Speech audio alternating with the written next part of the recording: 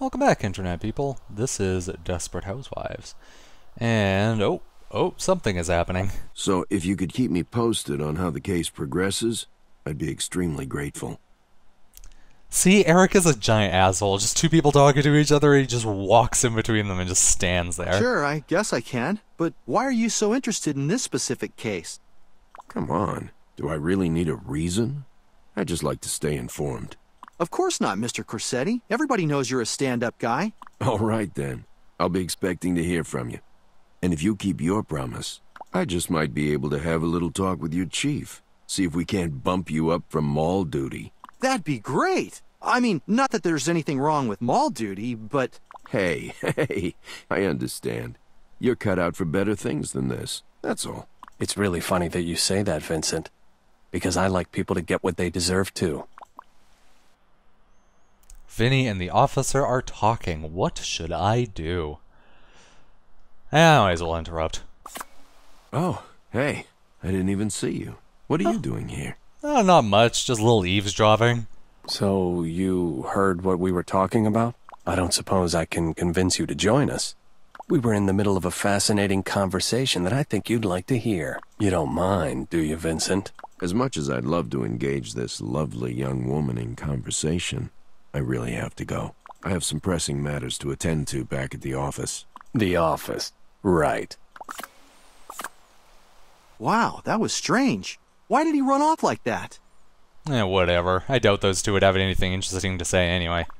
Come on, they seem like nice enough guys. A little skittish, though. Anyway, is there anything I can do for you? Why don't you run off like a good little mall cop? Mind your own business. Grab a free smoothie or something. Listen, I am not a mall cop. I'm a police officer that happens to be on patrol at the mall. There's a big difference. Whatever you say, mall cop. Yay.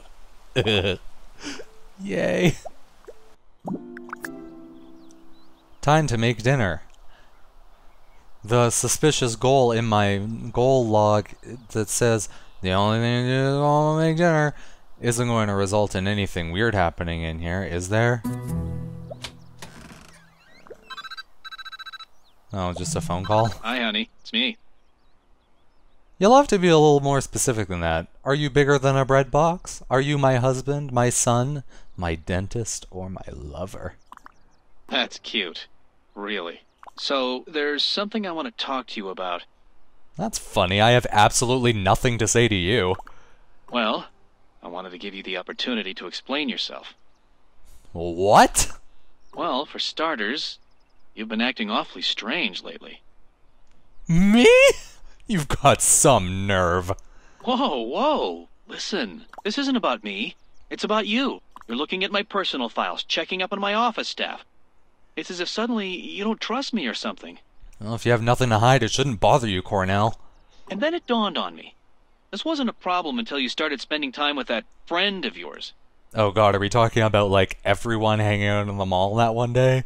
Or the mailman? Or Gabby's husband? That man's always sticking his nose in where it doesn't belong. Oh yeah, it was the mailman. On top of that, I don't trust him. He's up to something, and I think you know exactly who I'm talking about. It's no way to talk about yourself, dear. Hey, look at this. I like these bubbles. Who am I talking about? I don't like Vincent. I don't like Eric, and I don't like Cornell. But I do like yelling at Cornell. I wasn't talking about myself. Certainly sounded like you were. Do you really feel that way? I hate to say it, but yes. I didn't know. Listen, if it's really that much of a problem, I can try to finish up and come home a little early tonight. Come home from where? I was just at your office and you weren't fucking there. We can sit down and talk over a nice family dinner. How does that sound? That sounds good, but we'll just have to wait and see how things turn out, won't we? I should be home by 8:30. I'll see you soon. Bye. Goodbye. Alright, it's time to cook a meal, because it told me to. So boil some water, chop some mushrooms. Poorly. Add flour to you know what? Fuck it. This is gonna be a perfect dish. Water. There we go. Flour goes in bowl. Garlic goes in bowl. Oregano goes in bowl. Mix that shit. Stir the fucking water. Chicken. Rice. Oiled pan. Oh god, these MasterChef things are hard. Butter. Breast. Mushrooms. Whew. God, I wish cooking was like this in real life. I would do it more often. Or ever. There we go, look at this. Perfect dish.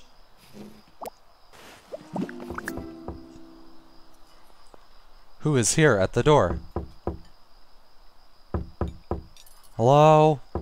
What? Stop knocking on the door, hello? I'm coming. Hey, I'm home. Just in time for dinner, right? I guess, yeah. You've really outdone yourself with this meal, honey. If you're trying to soften me up for something, it's not working. Well, it's very good. And I wanted to let you know I appreciate it. I don't want you to think I take you for granted. So, hey, since you guys are busy actually getting along for once, I'm gonna head out with some friends for a bit. Don't let me interrupt the flow, though. Okay, see ya. You're just gonna let him go like that? Why would I have a problem with it? He's a good kid. He knows not to stay out too late, right? Listen, I was pretty sure it was Tabitha, but now I'm pretty sure it was him that put all those Daniel is Easy posters up. We should ground him, and then we should break his kneecaps. Right. Thanks, Dad. Catch you guys later. Cornell, what are you doing? The sooner he leaves, the sooner we can talk. I don't know how you got a hold of my safe, but I feel like you deserve an explanation. The woman in the photograph was a former patient of mine, and the journal was what I used to track her progress. She was also suffering memory loss, and that's why you found the documents on amnesia in there as well. Mm-hmm. We pieced all this together already. She died under my care, and I promised to never let myself forget that. It straight up just says that, in the journals. Why didn't you tell me? I just assumed the worst about you up until now. And the sonogram was from when you were pregnant with our son. I couldn't bring myself to get rid of it. I guess I'm an old softie. Oh, right. I had entirely forgotten that I had a child. You know me. I can be pretty emotionally overcontrolled. So I'm sorry I freaked out when you went through my safe. Not that I don't have a right to be angry. Defensive is one word to describe it. Obnoxious is another. I still believe I was correct in trying to keep you away from Vincent and Eric, though. I don't trust either of those guys one bit. Did you know he had the nerve to come into my office the other day asking about you? If he did, I'm sure it was for a good reason. No, it was no coincidence. He was specifically asking about you. Oh, that's strange. That's such a weird thing for him to do. And as for Vincent Corsetti, don't even get me started. When Eric came into the office, he pretty much said the man has friends in low places, that he's a high-ranking member of the mob. I couldn't believe it, but who am I to question an FIB agent? Tell me, is this the kind of person you want to be friends with? At any given moment, you could say the wrong thing to him and get yourself whacked. No one says whacked, dear. You know, I have my suspicions about him, too. I hope that clears everything up for you. Not really, but it's better than nothing.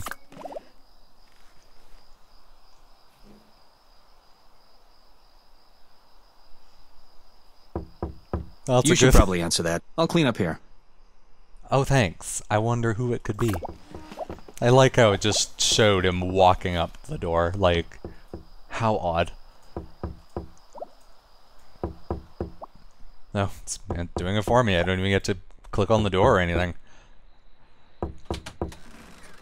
Excellent, I'm glad you're home. I tried to get through to you earlier, but your phone was busy. Oh, you have great timing, Eric. I was just about to be bored to death by my husband. I'm sorry for coming over at a bad time, but what I have to tell you can't wait. Trust me, you're going to want to hear this. Oh, I'm so excited. Hey, I didn't know what you wanted me to do with the leftover. Oh, it's you. What do you want? I just stopped by to say hello to an old friend of mine. I assume you don't have a problem with that. I'm on to you, Mr. Larson. Are you trying to turn my own family against me? What are you talking about? Eric, couldn't you drop the cloak and dagger stuff and leave a message on my answering machine like a normal person? Hey, you don't have to tell me twice. I'll get in touch with you another time. Good night. Good night. So tell me, what was he really doing here? I don't know. A few minutes ago, I opened myself up to you, and you're already keeping secrets from me. This is unbelievable. What's with you? In any relationship, conflict is inevitable. Whether it be the simple act of more than one person wanting the same thing, or more complicated needs among friends and neighbors.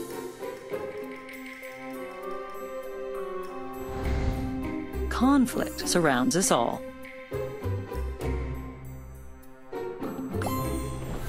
But when it comes to the severity of consequences, the battles between a husband and a wife leave them all behind.